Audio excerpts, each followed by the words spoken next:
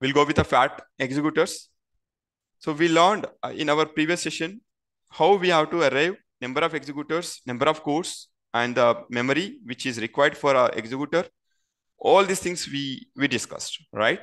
With the continuation of the topic, we are going to cover 3 more topics: fat, thin, and optimally sized executors. Let's move and start. Fat or thick executors. What does it mean? I will come to that point. Considered 15 cores in one executor. I will come to this point little later. Let's move on. Let's take we have a 3-node cluster. If we have a 3-node cluster, I just assumed 16 CPU cores and 64 GB RAM. This configuration is same for 3 nodes in the cluster. I just taken this example to demonstrate you in real time. You may see more also, more or less. Fine. Now, everybody knows that these are the machines which runs on some OS, right? For that OS, definitely some configuration is required to maintain the machines. Here you can assume 1 core 1 GB is for OS. I'm leaving this 1 core 1 GB for operating system maintenance. Okay. So these configuration will be used for only operating system. So minus this 1 core 1 GB from the actual capacity of that machine. If I ignore 1 core 1 GB, then 15 core 63 GB is my net available resources inside the machine, right? The same thing or for other nodes also. Till here, topic is common for fat, thin, and optimally sized executors. From here, topic will change. Okay. What are the next calculations, right? So here, fat means very simple. Fat means I will assume 1 executor for 1 machine or for 1 node. Here, what is the node configuration? 15 cores, 63 GB is my node capacity. That means I assume only 1 executor. If I assume only 1 executor for 15 cores, generally we will call it as a fat executors. Let's move and see the calculation. Total executors per node, only 1. I'm assuming only 1. If you see the headline, I consider 15 cores in 1 executor, which means 15 cores are here, each node having only 1 executor, right? Now, memory per executor is equal to 63 GB only, right? Because entire 63 GB is assigned to 1 executor. Okay. Now, we learned how to calculate the memory overhead, right? Memory overhead is 384 MB or 10% of executor memory, whichever is higher, right? So 10% of 63 GB is 6 GB approximately. This is a maximum when we compare to 384 MB. So that is why I taken memory overhead as 6 GB. So what is this? If you notice, this is executor overhead memory. In Apache Spark, executor overhead memory refers to the additional memory allocated for purposes beyond the standard computation and storage data. We already discussed, if on-heap memory is not sufficient, Spark will utilize off-heap memory to do some computations to store some data, right?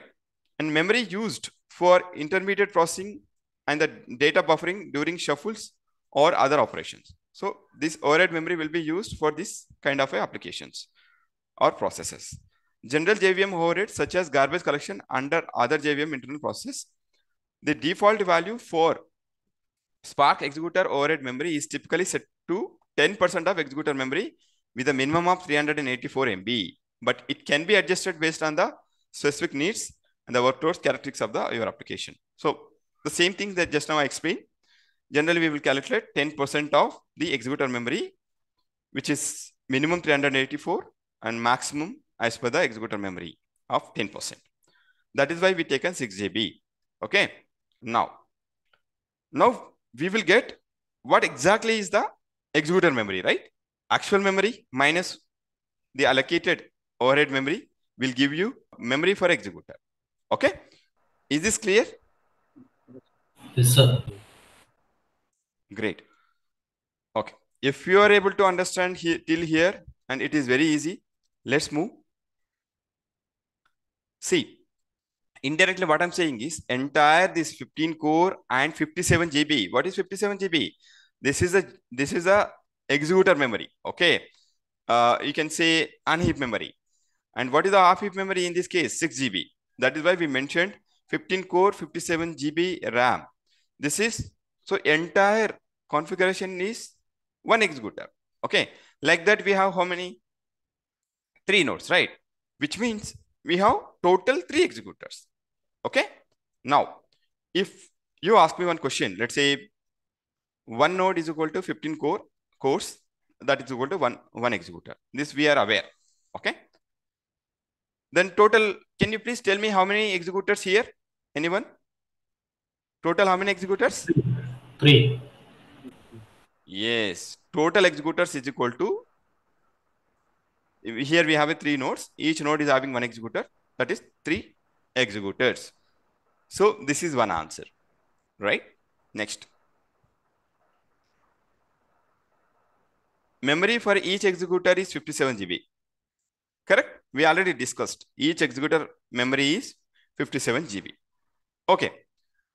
Now, anyone tell me, one executor is having how many cores? One executor is having how many cores? 15. Cores. Yes, here I mentioned 15 cores in one executor. Okay, in this case, since we are allocating every core, whatever available core inside the machine to executor, because I want only one executor inside the machine. That is why number of cores per executor is equal to number of cores which are available inside the node. Okay. Now, if this is the case, while we are submitting our Spark application, what could be our configuration? This is our configuration. When we write a Spark submit, of course, we will give master as a yarn or Kubernetes. Then deployment mode is cluster. Then these 3 are very important because we are focusing on these 3 first. Number of executors are 3. Executor cores are 15. Executor memory is 57 GB. Okay. Okay. Till now, are you able to understand? Yes. Okay. Hi, Naresh. Please go ahead. So one question like the total executor per node equal to 15 by 15 equal to 1, right? Mhm. So can you just let me know like what we are doing here? Total executor per node and memory per executor. Let's say this is a house. This is a house. Hmm. Executor, I'm saying only one person is there and there are 6 bananas. Then you can allocate 6 bananas to one person. Correct. Okay. And one more thing. Let us say if there are two persons are there. How Hmm. many you can equally distribute? 3 for each. Yes. If there are 6 persons, then how many you can able to allocate? 1 for each. Great. Okay. Here, allocating 6 bananas to one person is called fat executor. Allocating 6 bananas to 6 members or 6 persons is called thin executors. We will see that shortly. But as of now, are you able to follow? Yes, yes. Okay. I'm not completed it. We have to discuss pros and cons when we choose fat or thick executors. Okay. Let's move. Let's concentrate on pros of fat executors. Reduced overhead, because less executors means overhead in managing and scheduling tasks, right? Because if you have only 3 executors, so it is very easy, right? Like even to maintain the cluster is easy for resource manager. Effective for large tasks, can handle large memory intensive and CPU intensive tasks efficiently, which means these are useful. Fat executors are useful when your data is huge.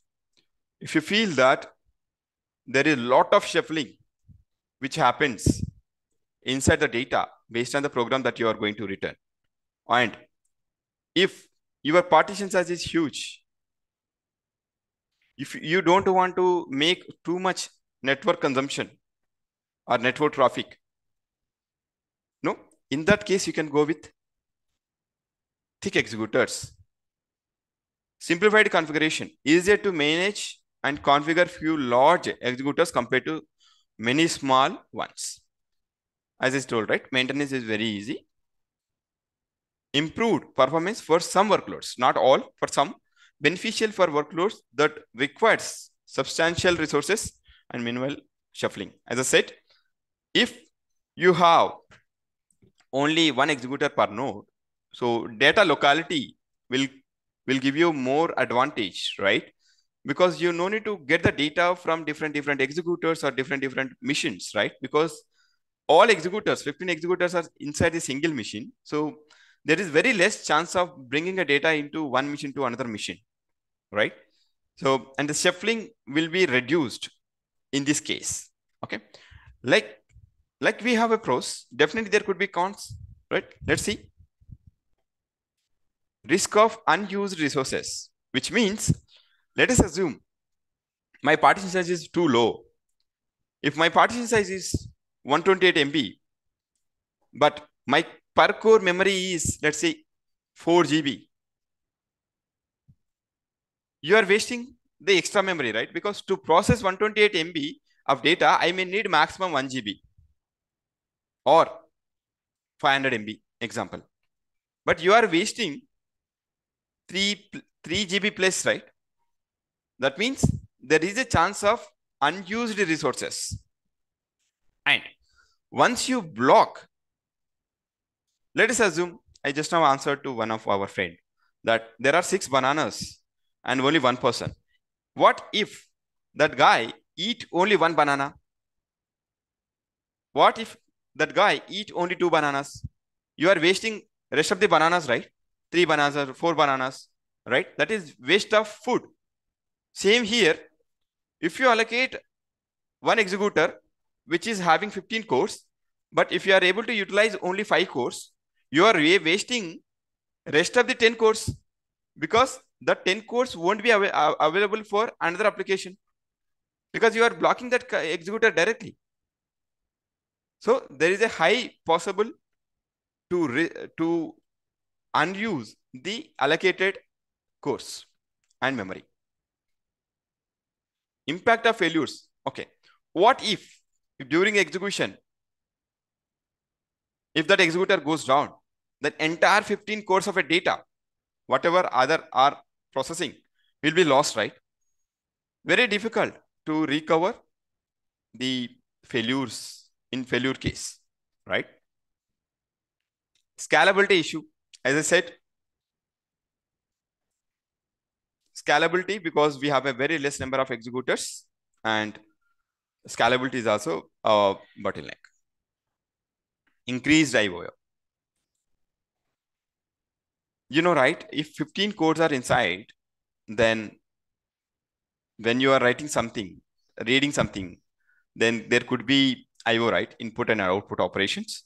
So since data is huge, definitely you may have to face this situation where larger executor handling big partitions may lead to increased network and disk IO, potentially causing bottlenecks. So these are the advantages and disadvantages of fat executors. Guys, you no need to learn more than this as a developer.